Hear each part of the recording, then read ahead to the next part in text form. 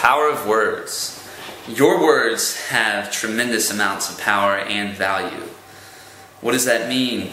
That the words and the language you speak over yourself and other people can greatly influence the course of their life. It's amazing how easy it can be to speak words of life over people or words of death. It's really cool. In the book of Proverbs, it says, "Death and life are in the power of the tongue." So that means that you so simply have the power to speak life or death over people. And I assume that most of you watching this would like to speak life over people. And it's so easy. It's just amazing how easy it is to uplift someone, to sow a seed of greatness into someone. It can take just a few seconds. So I want to throw out a challenge, a weekly challenge. And that is to go out every day for a week and find 3 people to encourage. It can be so simple. The other day I went to the gym and I walked in the gym and I just said to myself, okay, how am I going to make 3 other people's lives better today? And I walked in, the front lady at the desk that was folding towels, I saw they were all folded like so perfectly and nicely. And I was like, excuse me, did you fold all these towels? And she's like, yes. And I'm like, wow, that's awesome. You did a great job.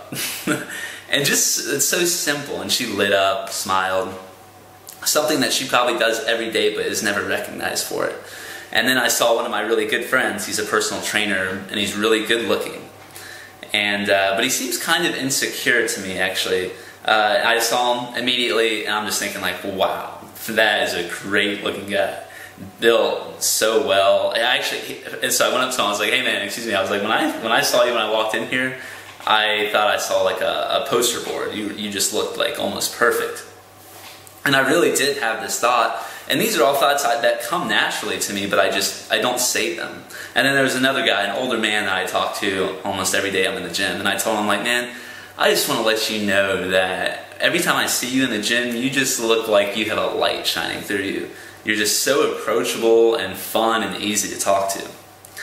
And that was just so easy. It took not even a minute out of my day, but it may have sowed a seed of greatness into these 3 people.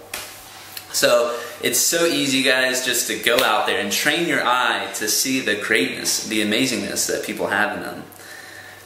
There's another quote from the book of Ephesians in the Bible that I wanted to share. It goes, "Let no corrupting talk come out of your mouths, but only such as is good for building up, as fits the occasion, that it may give grace to those who hear."